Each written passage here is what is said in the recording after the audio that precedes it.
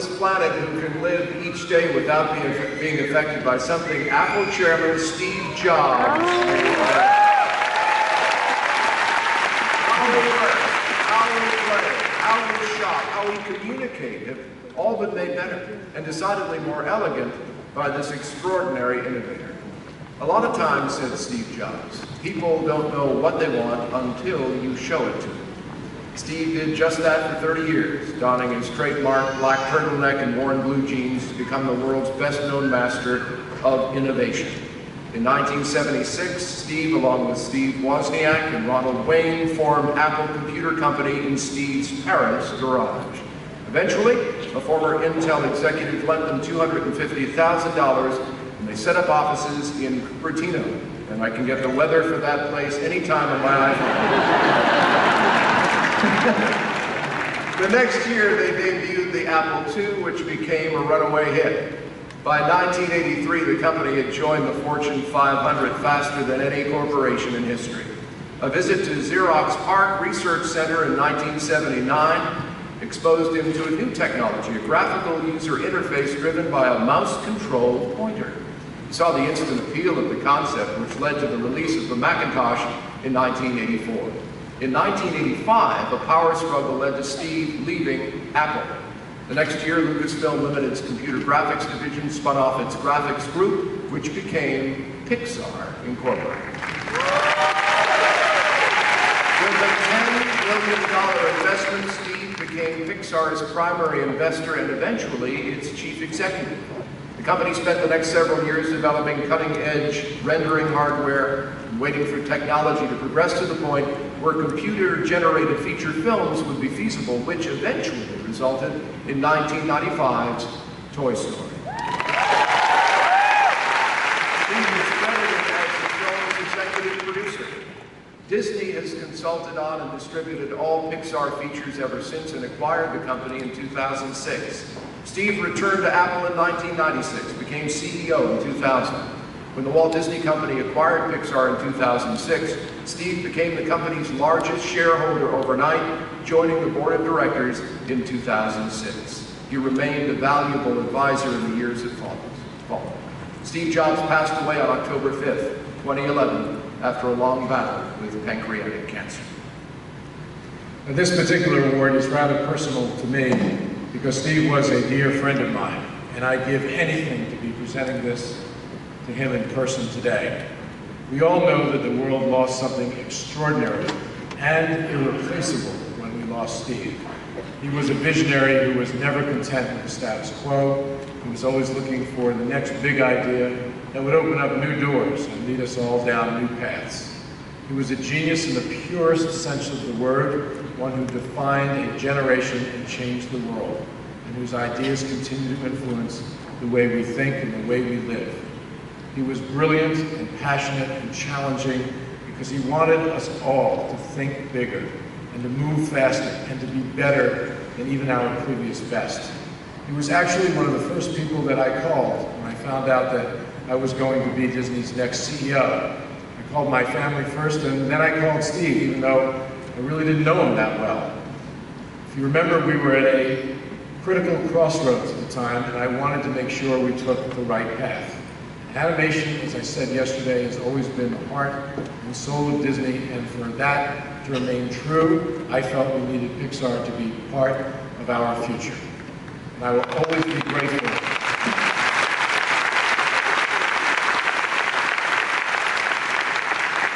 I'll always be grateful that Steve was open to the idea of Disney and Pixar moving forward together.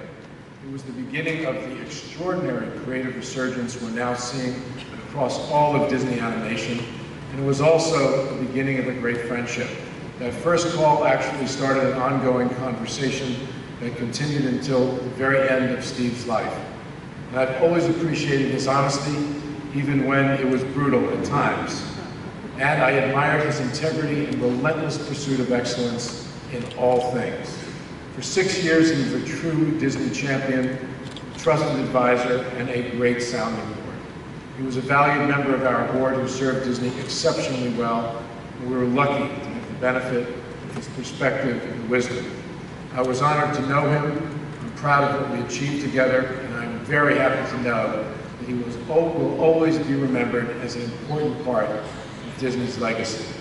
He was known for his big ideas and his ability to stay focused on the stuff that really counted, and for him, the thing that always counted most in life was his family. He was a loving husband and a devoted father, and a great friend to many, and I know we will all miss him terribly. Ladies and gentlemen, please welcome John Lasseter to accept this award on behalf of Disney Legends.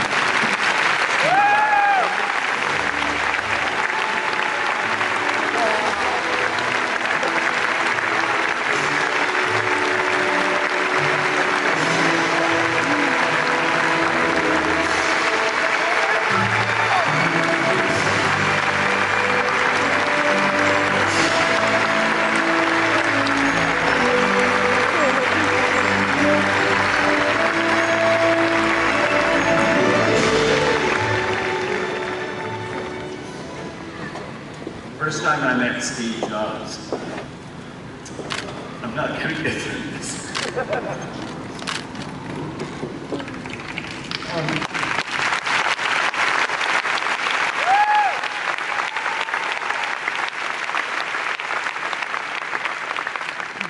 First time I met Steve Jobs as a potential investor coming into the Lucasfilm computer division. I was the only animator there at the time. In fact, to even hide the fact that our division had an animator, they called me the interface designer. And at that time, in 1984, no one had a clue what an interface was. So, but as Steve came through, he was still working at Apple at that time, and he saw something in this small group of 40 people. He saw something really special, and he came back to the board at Apple and said we should buy Pixar. And it didn't happen, they didn't agree, and soon after that he was fired from Apple, the company he started. Well, it didn't take long for him to open his own personal checkbook and buy Pixar himself. In the beginning, Pixar was a technology company, and I didn't have a lot to do with Steve. Steve would come in to meetings and stuff, but it was about the technology. And at that time, he was brash. He was that mercurial leader that so many people think he was through the rest of his life.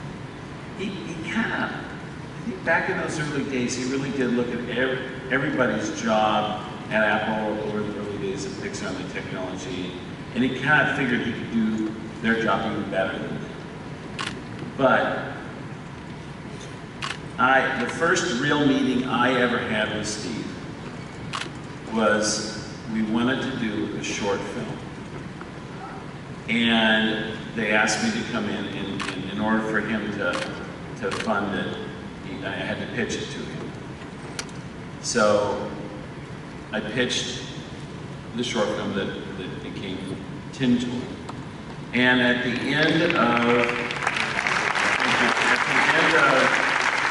he looked, and he had, the picture up there was pretty much the way he was sitting there, kind of like, with his fingers together, do that a lot, you would think.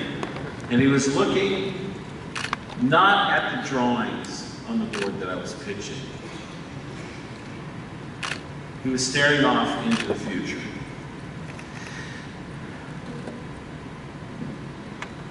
At the end of that meeting, he asked me to do something. And it's the only thing Steve ever asked me to do. He said, "John, make it great." Tin Toy went on to win the Academy Award for Best Animated Short Film that year. And it was the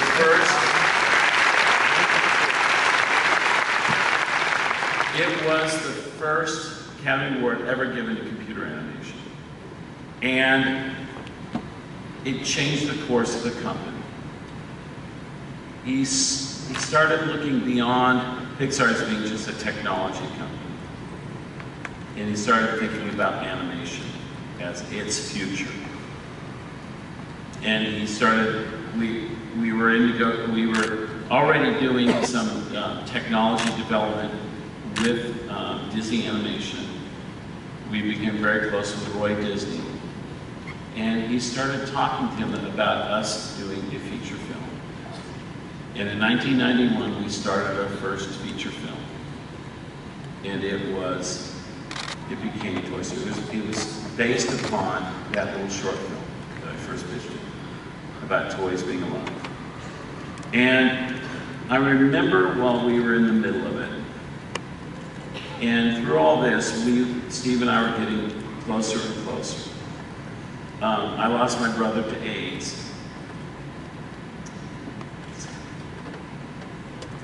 And Steve became my brother.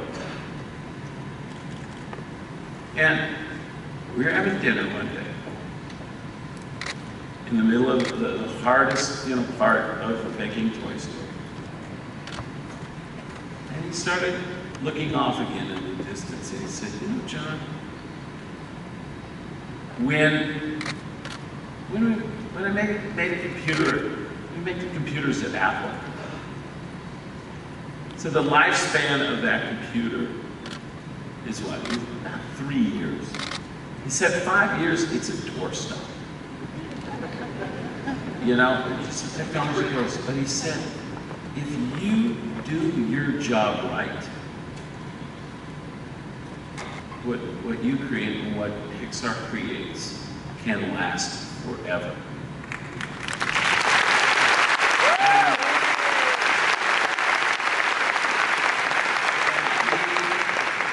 He's right. We talked about it, and he goes, well, think about it. Name another movie that was released in 1938 that is watched today and will be watched as much off in the future for future generations as Snow White and the Seven Dwarfs.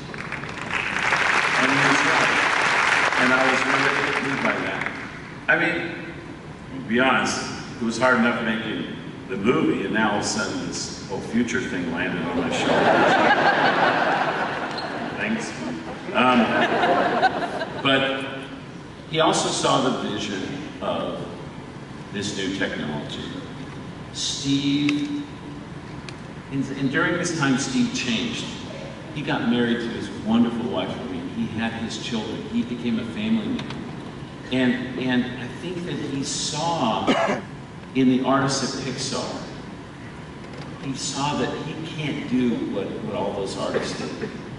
And during this time away from Apple, he started recognizing the importance and the value, all the creativity of all the other people around him, how great they can be.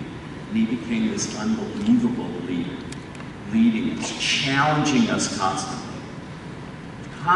challenging us to shoot way beyond what we thought we could do. Because he believed in us, and he believed in this, and it was always in the service of what's great for families.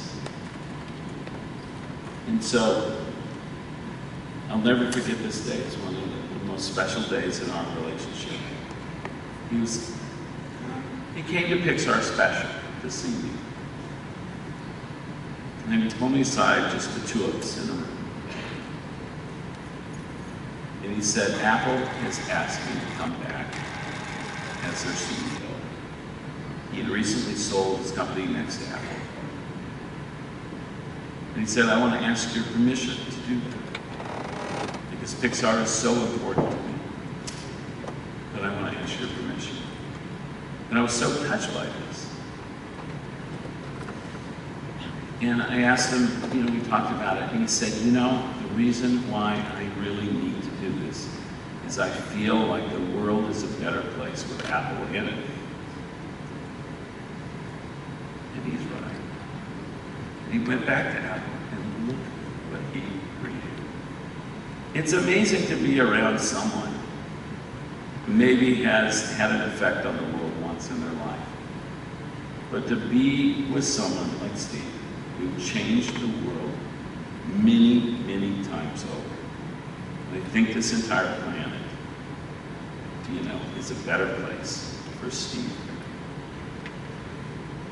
Steve's family, Lorene and their kids, thank you so much for adding Steve to the amazing list of Disney legends.